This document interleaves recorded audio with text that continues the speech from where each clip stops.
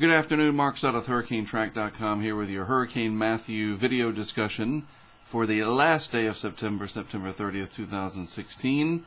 This is the recent satellite animation, visible satellite imagery, showing the Category 3 hurricane moving across the Caribbean Sea. There's the eye. This has rapidly intensified, a lot stronger than was forecast. You know, I mentioned that this was a possibility, that I thought that because of what I have seen in the past and the warm waters of the Caribbean Sea, that this would be stronger than was being forecast. I did not think it would be a Cat 3 this early, but this doesn't surprise me at all, because intensity forecasting is where there is the least amount of skill, and that's why I thought what I thought. It's not like I'm some genius that figured it out. You just look at the past and you can see when the environment is fairly conducive. And there is some shear over the system, so it is surprising, but it has a very well-developed central core here, and it is protected from that shear, enough so that it has strengthened now to a Category 3 and could get stronger than that, especially as it approaches Jamaica up in this area, perhaps, because the shear is forecast to relax. There may be other factors that could limit the intensification, but we'll see. So far, Matthew has been an overachiever. So here are the ABC Islands, and this one right here is Aruba. This is where Matthew is currently closest to. And if I zoom in on this just a little bit better, you can see that despite somewhat of a rough overnight period, the hurricane moving away now, really only a few of these bands coming through will remain with some fairly brisk southwest winds, squally conditions, but the core of the hurricane itself, the eye and the eye wall around it, well to the northwest of Aruba and moving away, even though it's moving southwest or west-southwest, it is moving away. So that's good news there for sure.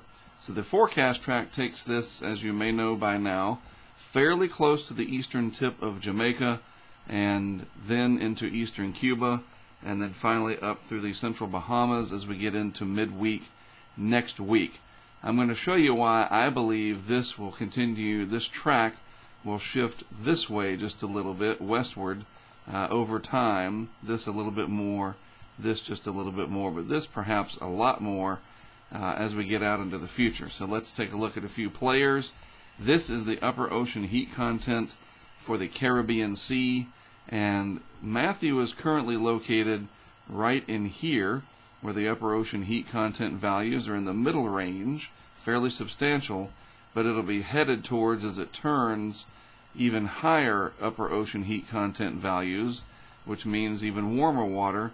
And even up here on the north coast of Cuba, some of these values in and around the central Bahamas are a little bit higher than perhaps the track it would take. It just depends. It's all a matter of, different levels of energy, and in the end game, anything inside this region right here could support, theoretically, a Category 5 hurricane, and we need to keep that in mind if the upper environment provides ideal outflow and there's no dry air entrainment, because we do have mountains here in Jamaica, there's mountain ranges here, and mountain ranges here, so the potential for drier air to downslope off these mountains and get ingested into the circulation as it comes along and moves up this way is certainly there.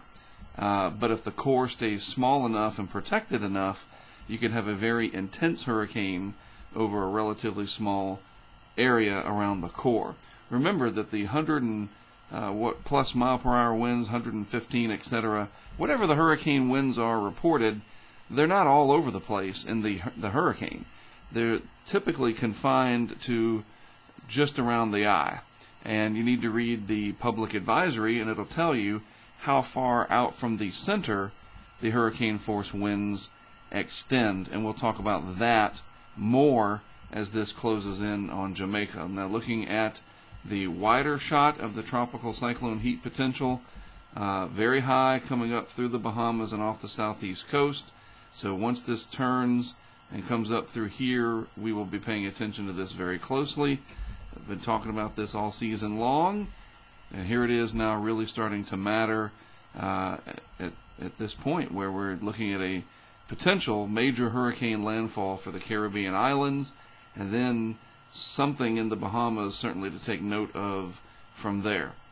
So what I want to do is go through the very latest global forecast system, the GFS. This is the model of choice for me for two reasons. The main reason is I can look at all the different layers free of charge. The European, you got to pay quite a bit of money to look at the high resolution multi-layers, and that's a large part of how they fund the ECMWF, whereas the Sept model here from NOAA and the National Centers for Environmental Prediction provide this, to taxpayers and anybody else in the world for free. So might as well take advantage of it. And the second reason, the GFS to me has been the most consistent overall with the general idea of this turn to the north. It's been delaying the turn and pushing it farther to the west, so the trend has been west, but it certainly has been very consistent, and you don't have quite the spread in its overall ensemble guidance either. Now granted, the European model has 51 ensemble members and the GFS only 20, and so yeah, you have 31 more to spread over the place in the Euro. But anyway, let's look at what we have on the latest GFS. Let me point out what's what. So this is our trough of low pressure in the mid layers of the atmosphere. The deep layers of the atmosphere kind of eroded away. And so this is kind of like your hole in the atmosphere. And this is the big mountain in the atmosphere right here, a mountain of air, the big old Bermuda High sitting out here. The different height lines can be thought of like contour lines on a map. And if it had more, you would see more contour lines, and this would be kind of like a river running between the two. Even though this is a hole, this is your alleyway right through here for something to escape if it was, for example, sitting right here. But it's not. It's down here. There's Matthew. Now this map shows us the shape of the atmosphere, roughly, looking at these height lines, and the vorticity, the spin or the energy in the atmosphere. And you hear me talk about it a lot if you've been watching my videos these last few years. When it's round like that, it tells me that it's healthy. And when we see that, this is the initial condition here at 0 hour, 12 UTC, which was initialized 8 a.m. Eastern Time.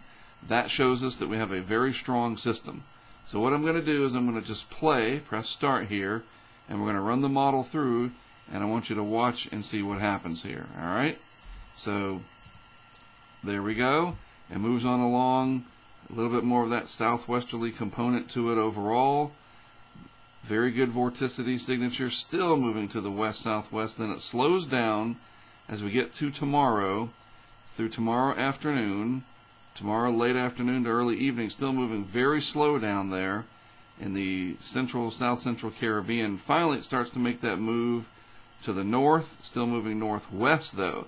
It's not just this immediate right-hand 90-degree angle shot out of the Caribbean, and it approaches Jamaica. Actually starts to move over Jamaica a little bit more, unfortunately for them, and then right into Cuba here. This would be on early Tuesday morning, and then finally getting out over the Bahamas here, out towards day 5, into the central Bahamas. Finally, there it is, closing in on 120 hours at day 5. That's where the model stops in this particular analysis. I don't want to go past day 5. I want to stick to basically what the National Hurricane Center track shows, and that goes out to day 5. So let's watch it as it traces the path that I drew as it ran along. And I wish I could speed it up. I can't. But just watch what happens. If I speed it up, it takes the telestration away. We'll speed it up after this next run. So watch as the different players expand and contract. You can see the ridge here expanding and contracting throughout each period. And there's this little trough here. Say little. It's significant because if this is weaker, then this ridge is stronger. And if this energy up here is not there at all, or moves out faster, or is weaker, then this starts to come more and more west with time and could potentially threaten South Florida. So let's speed it up just a little bit more And watch how things move along here. It's very interesting, the interactions between the different pieces of the atmosphere and the hurricane down there in the Caribbean. Subtle things like that jog right there that took it into Jamaica wholly. I mean, it really got it in there. W-H-O-L-L-Y, wholly into Jamaica. You get the idea. All the way in, so to speak. Looks like it comes real close to Kingston. Right there, kind of jogs in. Those things are important, those wobbles.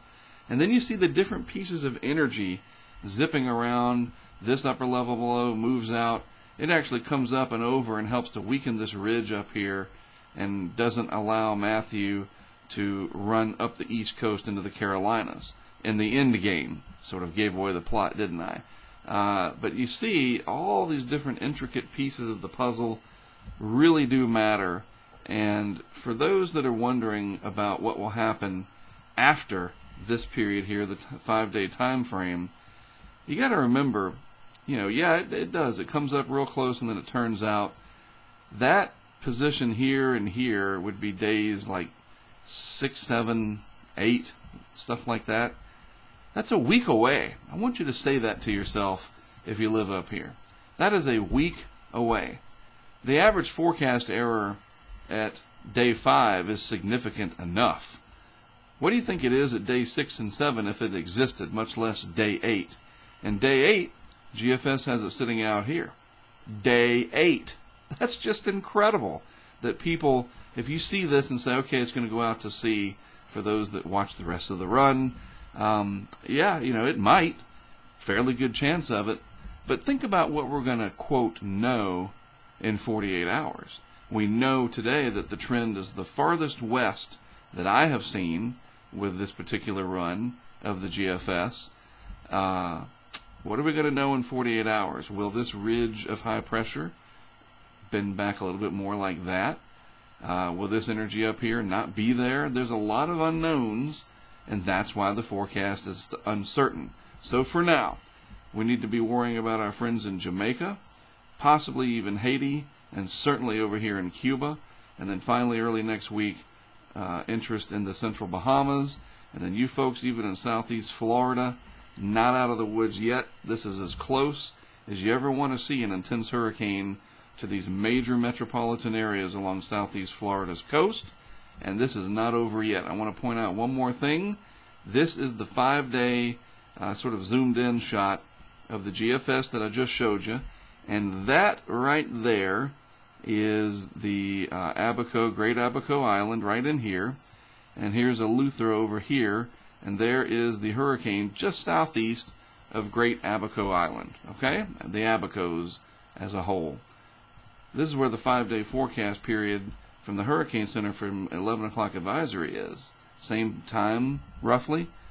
Look at that. GFS has it here at 5 days. You say, well, that's not that big of a deal. But the GFS is west of the official forecast track. So I think, as I go back to what I said in the beginning, that this will start correcting over to the west just a little bit more. This maybe just a hair more. And you folks here in Kingston and elsewhere in Jamaica, certainly eastern Jamaica, need to be getting ready, as this could be rather impactful for you in the coming days. So there you have it. Hey, look, subscribe. What can I say? The response has been fantastic. So subscribe on YouTube if you're watching for future videos. And, of course, follow us on Hurricane Track on Twitter. @Hurricane Track is the handle.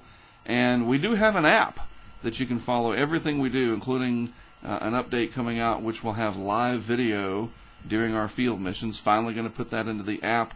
Search Hurricane Impact in the App Store and on Google Play, and everything we do, as soon as I update it, boom, it's in the app. It's an aggregation of all things Hurricane Track. But the added bonus, when we do get landfalls and we're out there, my team and I, there's data that we put into the app from our own instrumented wind towers, video updates that we publish exclusively to the app, as well as live video coming with this next update that we're waiting for Apple to release. It won't be in the Android version yet, but it will be in the iOS. So search, 2 words, Hurricane Impact, subscribe, like our videos. We appreciate all the feedback and the interaction with people. It makes it so worthwhile to know that this is appreciated. and just wanted to let you know that. So thank you for those of you who are thanking me. All right, that is it for now. I am Mark Sudduth for HurricaneTrack.com. I will have much more for you with an evening update coming later tonight.